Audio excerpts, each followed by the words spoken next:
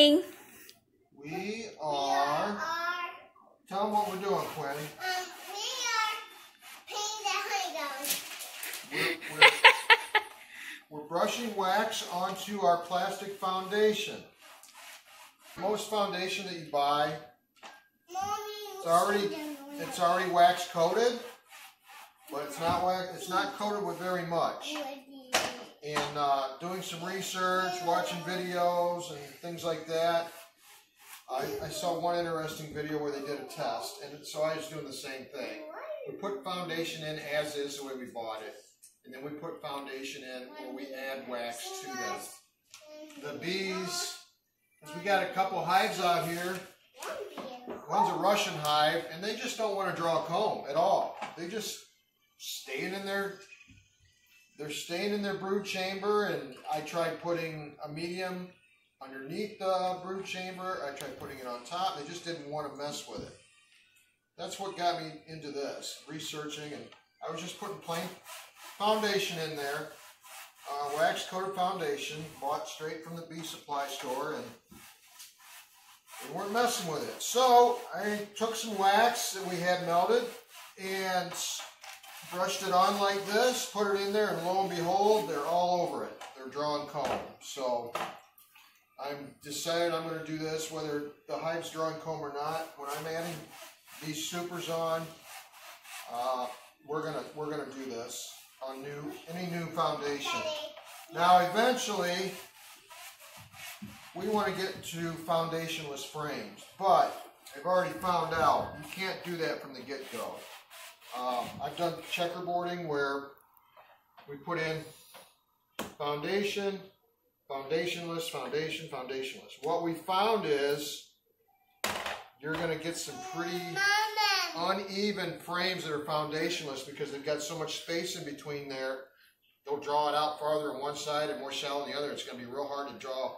It's hard to take your frames in and out, and it's hard to extract the honey. So we're going to let them build out all these frames because they're going to be very even that way. And once they're all built out, then we're going to take out ones that are in between and add our foundationless frames so we get nice even width on both sides of them.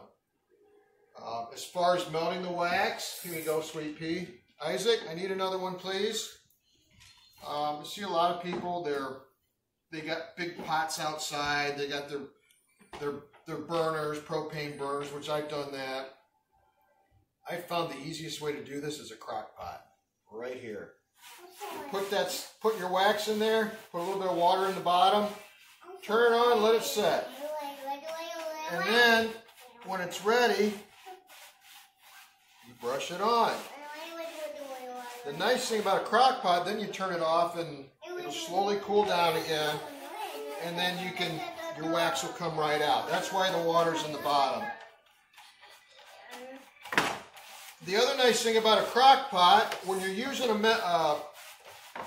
whether it's an enamel pot or a stainless steel pot or aluminum pot, they're hard to get clean once you're heating them up stuff because the sides cool so quick.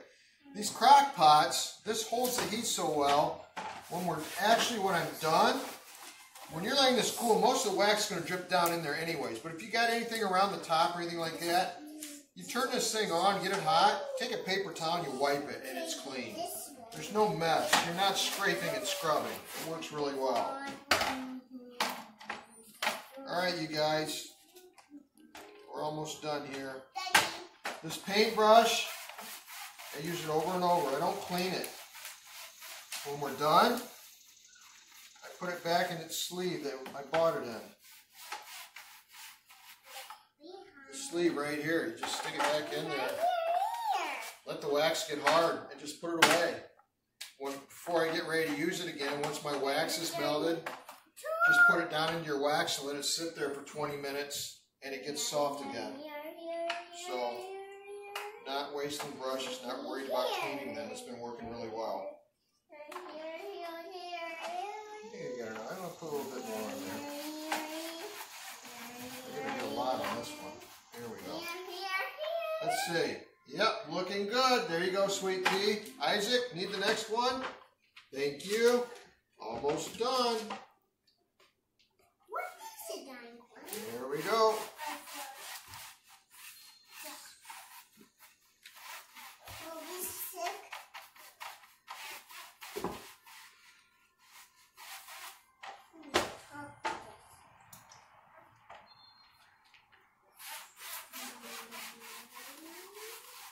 Keep your brush moving. It's nice and warm, but when you start your stroke, start on one end and just get ready to sweep it. If you don't, you're going to fill some, it's not hurting to fill them up with a little bit of wax, but I like to distribute it evenly. So you keep your brush moving. There you go. And we got one more. So when I dip my wax in, or my brush in the wax, just kind of get the excess off, just like if you were painting. And then start stroking right away. Don't set it and then stroke. You're going to, a lot of wax, you're going to have several cells that are just filling up with it.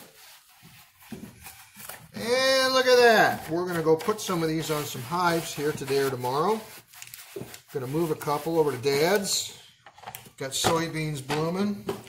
And I want to move them anyways, so I'm going to move them over there for a couple weeks and then move them back to their final destination here later on before the goldenrod starts to bloom. This is July 25th, 2020, so here about a month and a half, goldenrod. We're going to have a lot of goldenrod this year, so our field next to us is full of it. Oh, it's Ate Nisa's birthday today. Yay, happy birthday. Happy birthday, Ate. Oh, that one's full, isn't it, Quinn? Now what do we do? There's one more. No, this is a 10 frame. Look, it won't fit. 1, 2, 3, 4. Here's the 6, 8, hives we 10. painted yesterday. I'm done now. Okay, thank you for your help.